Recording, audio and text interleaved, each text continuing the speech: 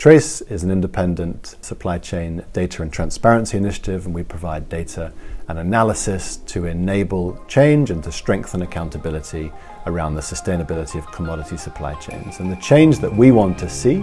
through our work is reducing and eliminating deforestation and conversion of native ecosystems to grow commodities like soy that are exported around the world.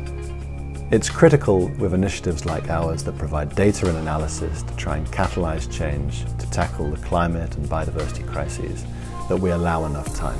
The impact of our work is often indirect and diffuse, and there's a real danger that if we try and measure the impact prematurely, we will only care about those things that we can measure most easily in the short term.